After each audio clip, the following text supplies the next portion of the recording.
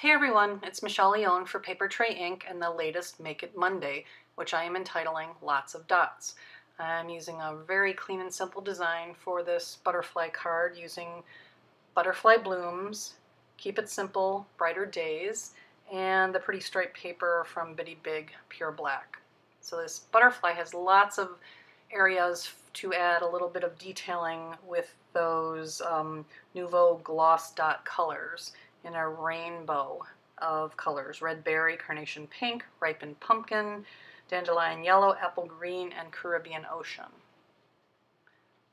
And I'm also using Hero Arts fine detail black embossing to give a little more dimension to that butterfly.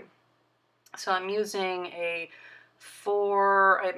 Stamper Select white as the base for my butterfly. We're using a little bit of embossing ink and some of that fine black detail embossing powder to create these butterflies. Always better to have more butterflies than you need, so we can make them in many colors, and so we have future cards available.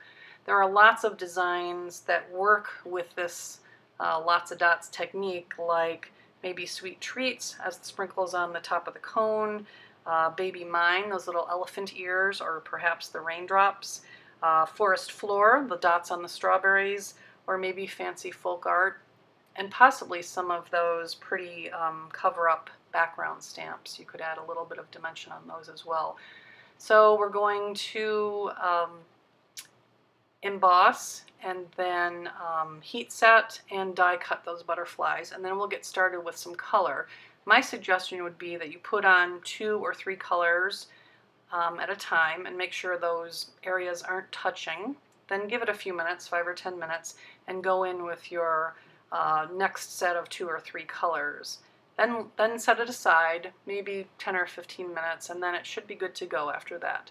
So now we are putting our card together. I have a 4 by 5.5 card base in Stamper Select White, so it's a little bit taller and narrower, along with a layer of black and white stripe from the Bitty Big Pure Black.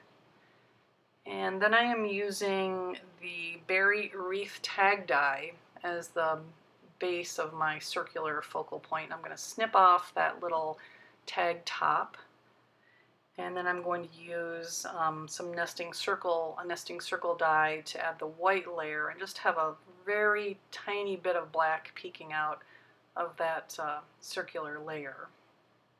So I'm going to put that together, and I will then put that in the top third of my card front, and then I'll adhere my butterfly to that with a little bit of dimensional tape, so that butterfly has a little bit of dimension, like he or she is ready to take flight.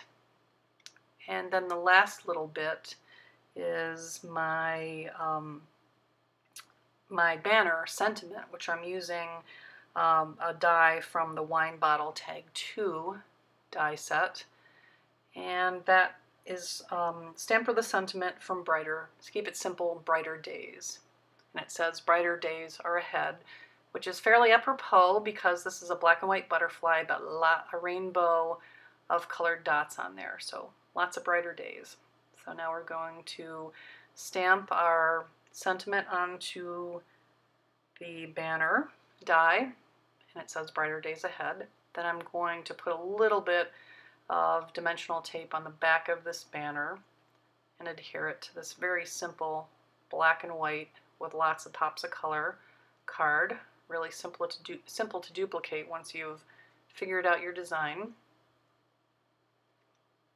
And I got a little carried away, made a few more, so I made this colorful version, just a single butterfly with simple black and white. And then I made another butterfly in just Hawaiian Shores, and then a third card using a couple of the butterflies sort of going across the front of the card and a little bit of black and white twine. So clean and simple all the way.